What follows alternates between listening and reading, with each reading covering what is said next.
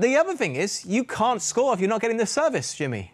You can't run from your defence all the way to the other goal and score by yourself, can you? So is it unfair to just criticise him because of the lack of creativity?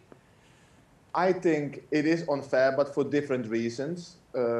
Every good striker creates chances for himself as well, especially when things are difficult. They find a way to create that chance, you know, here and there. Yes, we do need service. And obviously, you know, service is important. But at the moment, you know, he's having a bad spell. But that happens. Other players need to step up, you know, when your striker is having a bad spell. And that happens to the best. He just have to keep on believing. You know, as a manager, if you have Aubameyang and he's going to go through a bad spell, it will be just a matter of time when he starts scoring again, because he's quality.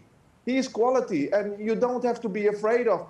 You have to get worried about if he's the only one in your team that can score. It has to be others who help the team as well, you know, and that is Arsenal's problem. Tony will know more than me, but I think Aubameyang, he's a magnificent player. Yes, he's only scored one penalty this year. If you look at times when a striker or a player is on fire and he signs a new contract, he gets a dip. Yeah? He gets a dip. I don't know what happens psychologically, but he gets a dip. And then eventually he gets out of that dip and starts scoring again or starts playing absolutely magnificent. And you just have to be patient and give him the confidence and keep on believing in Aubameyang.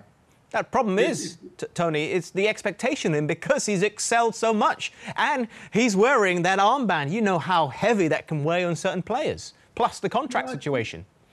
I thought the penalty might have turned, and Jimmy's made another good point about the confidence. I don't know what it is. You had that dip. I thought the penalty would have got him off and running again. But there is this, you know, and I said it at the end of last season. We won the FA Cup, and Aubameyang spent most of his time at left back, you know, and because they go through a lean spell, you know, we're throwing all. I questioned the Ozil decision last year. You know, and we need players like that in the team. He's got Ceballos in today, who's another creative player. So I think Arteta's recognised it, and he does want to do something about it. And he's got Willock, and he's got a few other guys. I think he'd be very open today. If he weren't going to be open already, it's going to be open today. But Aubameyang, I think, you know, he's an unbelievable player. I would, and I've said before, I'd get Ozil in behind him, create him. He can score goals. He can actually make goals for himself. He's a wonderful player. And the floodgates are open up very soon for this, guys. It could be today.